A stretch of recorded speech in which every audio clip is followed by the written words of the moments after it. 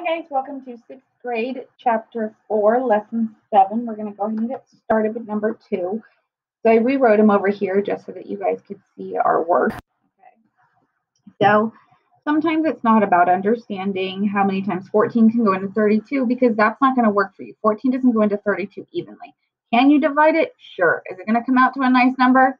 No, it's not. So sometimes it's about looking at the relationship between the other two numbers. So 16 goes into 32 twice. So that means 16 times 2 is 32. Well, what times 2 is 14? That's 7. Okay, so that's your answer there. Okay, so again, 18 is not going to multiply to 21. So I'm going to look at the relationship between 21 and 7.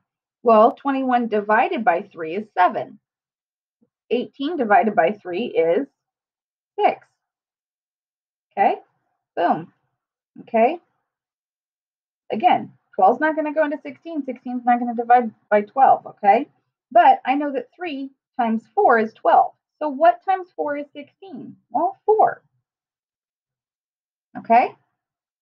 All right. So now, 6 is not going to go into 15. Can you divide it? Sure. It's not going to help you because it's going to be an odd number, a weird number, okay? So, but I can see that 15 goes into 45 3 times, okay? Well, 6 goes into what 3 times? 18. Done. Okay? Now, this one I'm only doing because they tried to trick you. Okay? 6 isn't going to go into 7. 7 is not going to go into 6. Okay? But 3 is half of 6. Well, what is half of 7?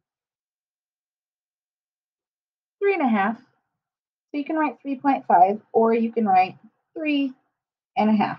Your choice. Okay? They just tried to trick you there. So I was going to help you out. Okay? So I want for you guys to do number 7 and 8. Okay? And I'm going to have you do 9 and 10, but on 9 and 10, I actually helped you set it up. So pause that, write that down, see if you guys can manage it. Okay? All right. So we're going to go on to the back. You guys are going to do the lesson check. And we are going to go ahead and start with the spiral review. Okay? So we're going to describe a situation that could be represented by -8. So we could say, Miss Leah took out $8 from her bank account. Okay. You could say someone borrowed $8 from a friend. You could say someone lost 8 points in a video game. You could say any number of things. Anything that is 8 taken away. Okay. You could say you have 30 apples and ate 8 of them. Okay. Any way that you want to do it. Okay. All right. What are the coordinates of point G? Well, point G goes over 1, 2, oh, sorry. They're going by half, so half, 1, 1.5, 2, so 2. And, oh, -2 though, because it's going negative, okay?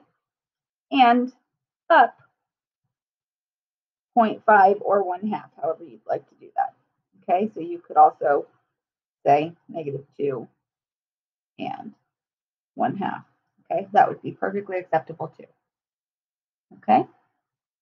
You can say either of those, okay? Not both of them, either of them, okay? All right. Gina bought 6 containers of yogurt for $4. How many containers of yogurt could Gina buy for $12? So $4 for 6 yogurts, $12 for how many yogurts? So 4 times 3 is 12. 6 times 3 is 18 yogurts. There you go. Okay? All right.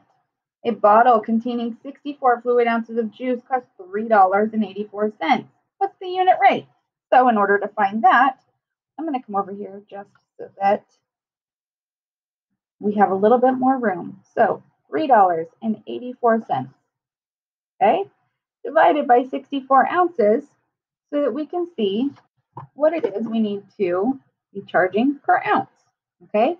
So I do not happen to know my multiples of 64, so I'm going to use my handy dandy calculator, and I'm going to go 64 times 2. So I have 64, then I have 128. I'm going to go 64 times 3, 192.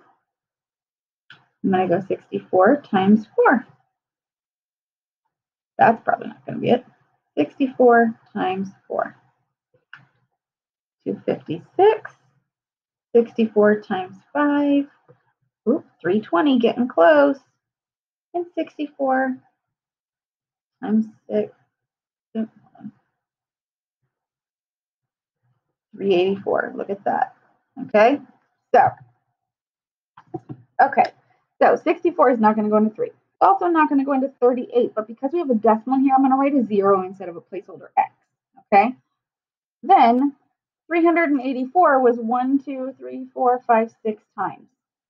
So you can write on here, you can write 0.06 with a dollar sign in front of it, or you can write 6 cents. Either one works just fine. Okay? All right, guys, write down your work, show your work. It's important. Okay? All right, thanks for hanging out for 4.7. Come on back for 4.8. See you soon.